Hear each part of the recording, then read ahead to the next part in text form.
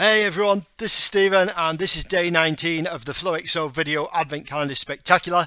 We're nearly at the 20-day Advent milestone. As a kid, the tension around Christmas would be getting unbearable at this point, and I've no doubt that you feel exactly the same way right now as you think about winning this amazing FlowXO hoodie that we're giving away in this month's competition.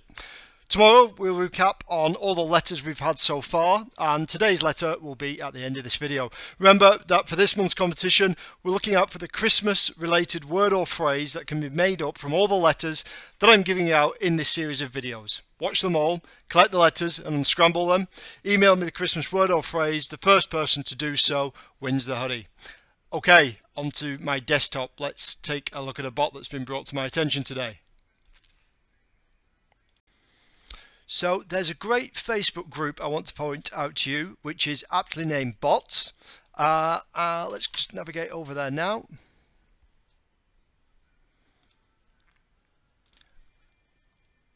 And I encourage you to join into this Facebook group and interact with people worldwide who are building and using bots. It's a great place to ask your design and development questions, and you can catch all the bot news that you might have missed elsewhere. Seth Leary over at Botlist posted a nomination competition today to fill the top spot on Botlist. As nobody had bought the top spot. So there are a lot of bots posted there to be one selected at random and featured on that site. That's given me the bot that I want to show you today. The one that won that competition is going to feature in tomorrow's video. But today I wanted to show off the Nerdify bot.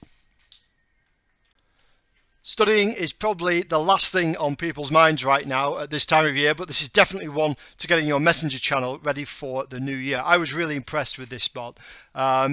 It's going to help you ascertain the solution to any mathematical problem you throw at it, and it'll even draw you a little graph and post that as an image directly into the Messenger channel. I thought that was great. I thought it worked really well. It's really quick. It's got a good persistent menu down here at the bottom. It allows you to share the bot, so I can even propagate this and into other people's Messenger channels, and it'll hopefully go viral, perhaps in the student community. I just thought it was a really well done bot. It's actually useful if you're studying mathematics or something like that. Take a look at it. It's how to properly execute a bot. Okay, on to today's FlowXO hint. I just want to take a quick look at this article here, released by VentureBeat yesterday. Why your next chatbot should be human augmented and not AI augmented. Well, I think there's an argument for both. However, right now in nearly 2017, I think we should definitely be looking at human augmented bots. And for that reason, FlowXO were a little bit ahead of the curve on this one, and we released our messaging service really early. The messaging service allows anyone to human augment their bot by connecting up to Gmail, Freshdesk, Salesforce Desk, or any other ticketing software, so that you can blend bot and human interaction. We'll take a look at that right now. We're going to use the example business and its connected bot, the Mortgage Store, which we use in our weekly webcast. If you haven't seen one of FlowXO's live Getting Started webcasts, I highly encourage you to do so. They run every Wednesday at 3 p.m. UTC, and there'll be a link to sign up in the slides in the final frames of this video. So here I am at FlowXO. Okay, and if you've been watching the videos over the past couple of days, you'll remember we now have these fantastic templates in place which allow us to just get going right away, and we're going to use the Talk to a Human flow straight away. Click it here. It's going to install the flow. It's as easy as that. I'm going to turn it on. Let's just run through what the flow is doing here. First of all, we're going to capture some common words or phrases that mean that the person speaking to the bot would actually like to speak to a human for a little while, but we are going to have a reply word or word in there as well, just to make sure that we can maintain the thread of conversation with the human if we want to. In the next task here, we're just going to respond directly to the human, just to keep the flow of conversation going, keep the bot nice and interactive.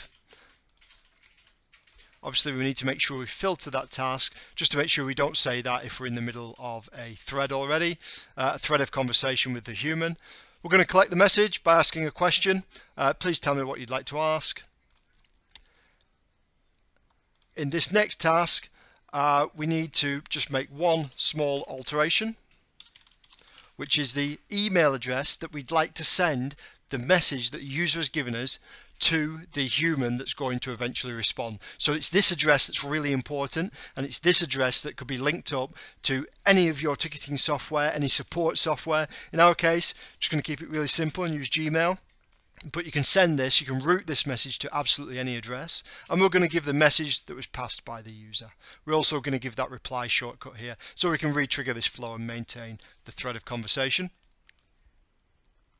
And the final thing we're going to do is send a confirmation message to the user, again, just to keep the bot conversational, to keep people informed about what's going on.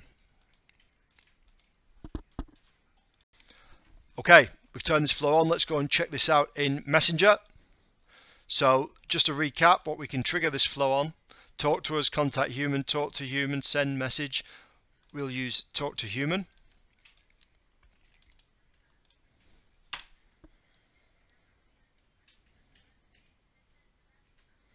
And here we go. What would I like to ask?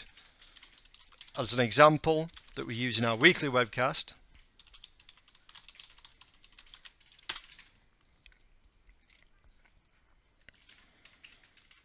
I've been told that somebody will get back to us in a few hours. I've got the option to send another message if I want to in the meantime. However, over in Gmail, where I chose to route the message, there's the message that I gave. So I'm now the human interacting with this customer through the Messenger interface.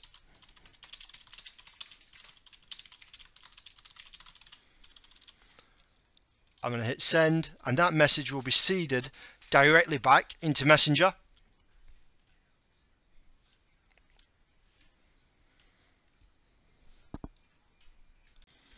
And once that message received, I've also got the reply button, so I can route a message directly back to the human rather than speak to the bot. Alternatively, I can now break out and continue speaking to the bot. So you can see here right away, just by installing that template flow, in about 30 seconds, I've already human augmented my bot. It's that simple to do it with FlowXO. It really is that easy to get up and running and be ahead of the curve.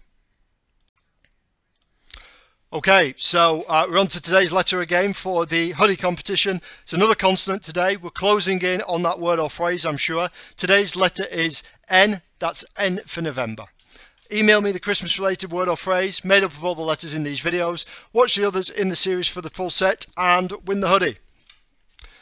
Don't forget to subscribe to the YouTube channel to get the rest of the videos in this series, and to watch out for our live broadcast every Wednesday at 3 PM UTC, getting started with FlowXO. See you all soon.